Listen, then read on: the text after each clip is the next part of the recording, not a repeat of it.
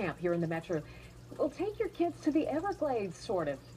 Animal Wonders Camp in Lee Summit gives kids an opportunity to interact with exotic animals. And our Katie Farrell is live at Legacy Park Community Center with some reptile friends. Katie, that's right. Good morning. Today is Reptiles and Amphibians Day. Take a look at all these kids hard at work doing their craft projects. Later, they're going to go outside. They're going to identify and find birds. And this week is all about being introduced to animals, learning about the animals, touching and feeling them. And I am joined by this dad and son team, Dan and Barrett Cowell. Thanks for being with us. Thanks for having us. This is awesome. So you have this beautiful alligator here and this beautiful snake. The kids are going to name the snake later today? Yes, she's our newest animal. She came to us this weekend, and we're hoping that the kids will come up with a great, catchy name. And usually when a new animal comes in, rescue or surrender-wise, we let the kids help us pick out a name, and they've done great. We've got several animals that they've named over the years. Wonderful. And you rescue so many of these animals, animals that are hurt, animals that people just can't take care of. Yeah, and there's a situation comes around where they can't find a home for it. You know, they see something that's exotic, and they think it's really cool at first. They don't do the research, and the newness wears off. They need to find a home for it.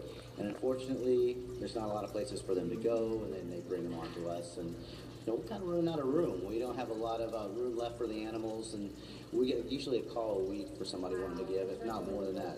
All right, we're going to talk more about that coming up. First of all, though, this is also about kind of getting rid of those misconceptions. So, Vera, can you run this demonstration? We tend to think, what, snakes are slimy? Yes. You hear a lot of people say, oh, they're shiny, so they must be slimy. When in fact, humans are slimier than snakes. And Vera, why don't you show them how slimy you are and just how slimy our corn snake is. So you're putting the snake in the sand, and when we pull the snake back out, it's not covered with any sand at all. Nope, there's no sand on her. She's got some trapped in her tail here, but other than that, it doesn't stick to her because she doesn't sweat. But then we, as humans, put our hands in, and what happens? Show them what you got there, son. Look at that. Yeah, and there's no sand on the snake. So, in fact, humans are slimier than snakes. One of the things we'll do in class, too, is we'll find out who's slimier, boys or girls. Ooh, I like that experiment. Okay. We'll see what happens. I love that you're going outside. You've identified, what, 150 birds this week? We've got about 150 bird species that we've identified at the park, and the kids, we go out every day to try and identify different bird species. And we teach the kids to learn the birds by sight, by sound. We go through bird mnemonics to find out. We'll go through that in class. We'll learn what the birds sound like, and then we go outside and identify the birds. All right. So lastly, you rescue so many animals. They come to you. You try to rehab them. Like this snake here, she was in pretty bad shape, and it does cost a lot of money. Oh, alligator, pardon me. So you are always looking for people if they want to help out. They can. Absolutely. Go to our website at animalwonders.net. They can visit us on Facebook. It's Animal Wonders KC. Well, there's also an Animal Wonders Montana, and they do a lot of the same things that we do as well.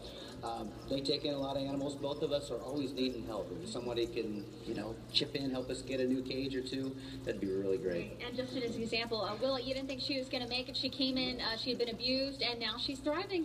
And, she can get to 12 feet long. So, we're looking for, people that want to help us out. We can never release this animal to the wild. It's going to be a danger for somebody, it'd be a danger for her. So she's going to live the rest of my life with her, and then after I'm gone, Barrett's going to, he's already promised me. Animal Wonders done that. And tell me, Barrett, what did you tell me earlier? I said, what do you want to do when you get older? And you said, do exactly what my dad does. Oh, thanks. It just melts my heart. Do exactly what his dad does. That's exactly what this is about, teaching kids to love animals, nature, and the wild. It's pretty cool. Katie Farrell, FOX4 News, working for you live in Lee Summit. That is neat. Katie, thank you. Thanks, Katie.